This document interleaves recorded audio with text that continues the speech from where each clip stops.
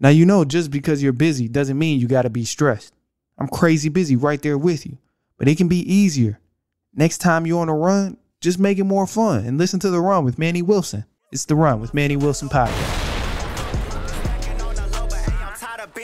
Let me get to it. That motivation music. Get control of your life. Don't let nobody else do it.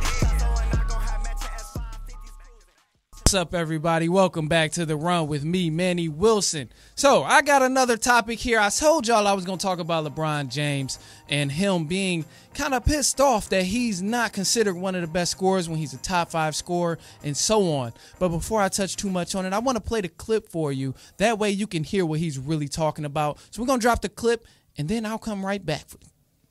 A natural scorer.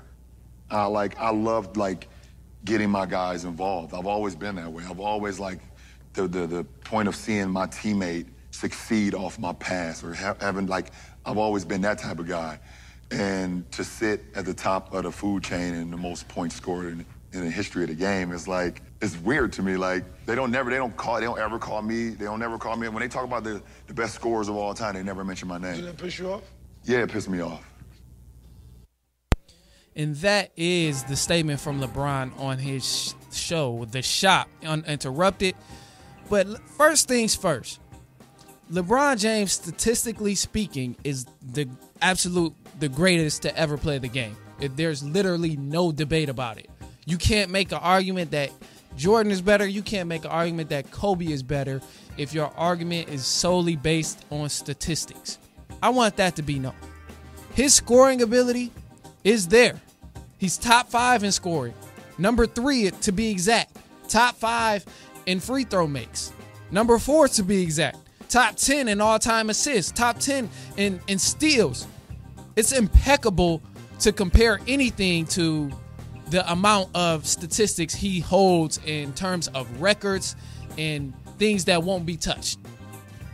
But when you particularly look at scoring and only scoring, we don't give him the credit of being the best scorer or having the same scoring ability as Mike, Kobe, KD, Kyrie, simply for the fact that he gets his buckets differently than all of those guys got their buckets, especially early on in his career.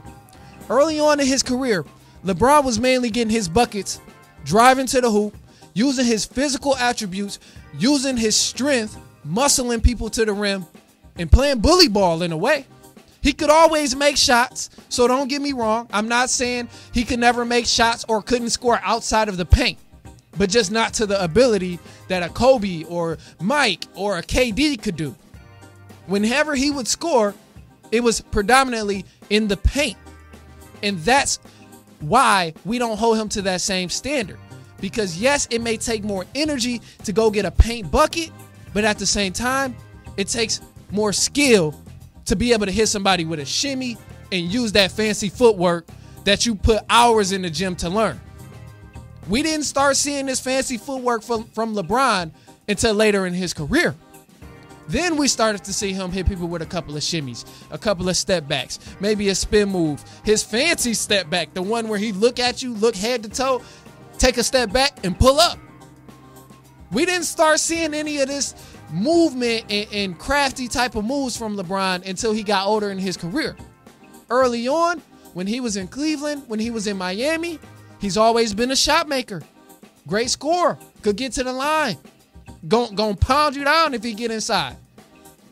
But ultimately, the way that he got his buckets is what separates this argument when you say, oh, well, LeBron is the best scorer. He has the most points.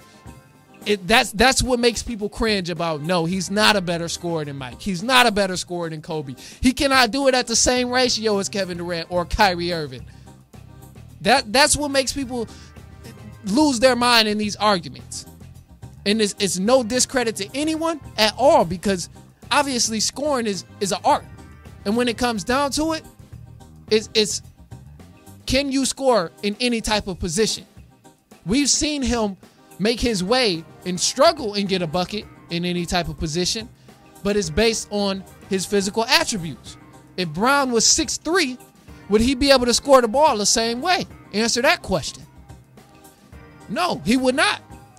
if Kyrie Irving was 6'7", with the same ability that he has, he would be ruthless. He would be ruthless.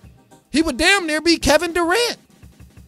But that's the main thing that separates the scoring ability and the respect of being able to score the ball at an efficient rate. Although he may have the records, although he may hold everything down in terms of multiple records and having his mark on the all-time points and being in position to go ahead and attack, breaking Kareem's record of most points in an NBA regular season. This is why we still overlook him in certain times of being a great scorer. We know he can score the ball, but it's solely based on his physical attributes. And if it's not based on that anymore, because obviously he has more experience, a better IQ, can do more with the ball in the space on the floor, and has better footwork, moves, etc. When he was younger and he had to score the ball, his go-to was using his physical attributes. Any other scores, they relied on skill set. They relied on fancy footwork. They relied on making sure they were in the right position. They relied on getting to their specific spot on the floor.